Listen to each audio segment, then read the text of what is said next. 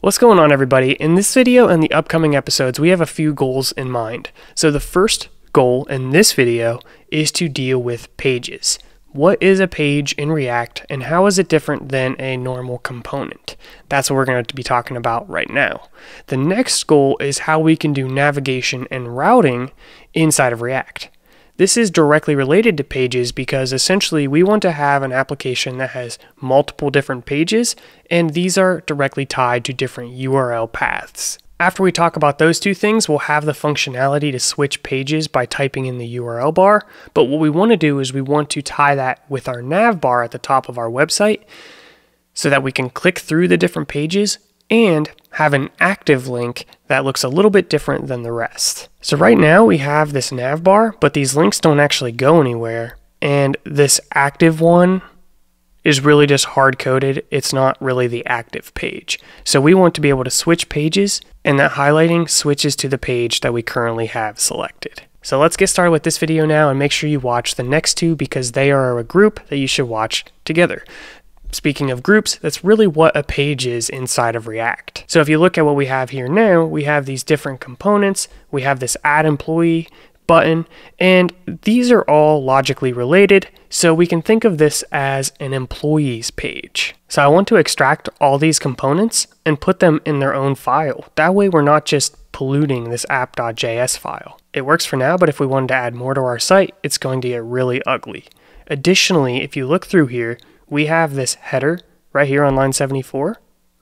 Well, the header in reality should surround the entire web page. That's because we want to have a consistent theme across all pages. So we're going to talk about how to do that in this video as well. So let's go ahead and create our first page by going to source, create a new folder, pages, and then right click here, new file, employees.js. Now, since most of this code is going to come from app.js, I really think it'll be easier just to copy this entire file, paste it in here, and then edit some of the content.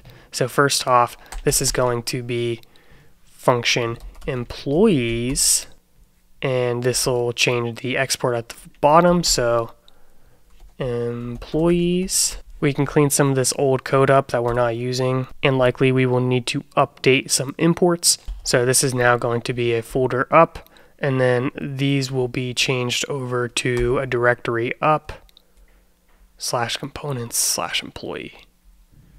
Same here.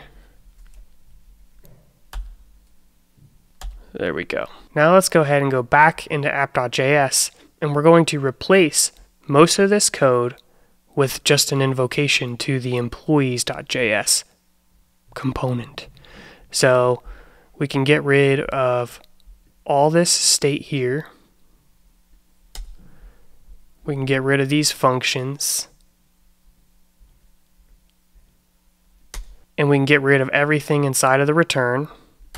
And then all I want to return is a call to employees. And that's going to be imported like so.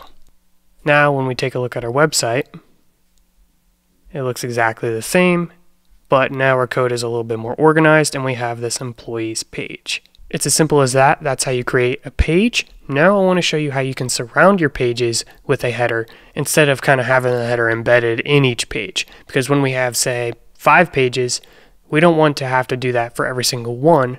We just want it to be automatic. So what we will do is we will go into the employees. We will find where we have the call to the header, which is right here.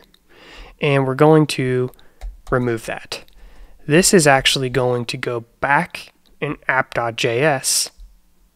And inside of this return, here's what we're going to do. We're going to surround employees with the header. So don't close it here. Instead, we're going to have a closing tag after employees, so it'll look like this. So now you can think of header as wrapping the employees component. Right now, it's not going to work. We just see that header, but I'm going to show you how to fix that in just a minute. But you can imagine having other tabs in here. You know, maybe we have a tab for file management. And, you know, maybe we have a tab for discussion. And now we have this header surrounding everything, so we don't have to go put it in each one of these components. Now, this is not the exact syntax you're going to use. just kind of using it as an example. We'll figure that out in the next episode. It will be pretty similar though.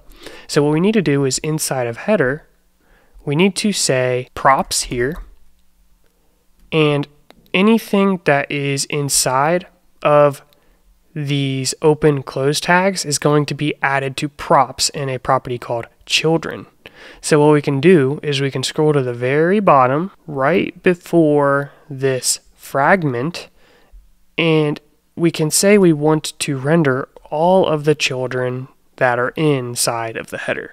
So to do that, you say props.children inside of curly braces, and you can imagine this being inserted into this location. It's going to do that for us automatically. What that means is our website should now have the employees page showing. Functionality wise, our website looks exactly the same. It does this exact same thing, but structurally in our code, it's a lot better, because inside of app.js, we now only have like 4 lines of code here, 5 lines of code inside of the app function. Everything related to our employees is brought to its own file, so we don't have to mix it in with a bunch of other junk. And our header is now completely separate from our employees component, and it works automatically by surrounding the component, the employees page. So make sure you understand each one of those things. In the next video, we're going to talk about adding pages and how to make URLs associated with different pages. That all has to do with routing, which is a really big part of React. So I encourage you to check that video out, and I'll see you in the next one. Peace out.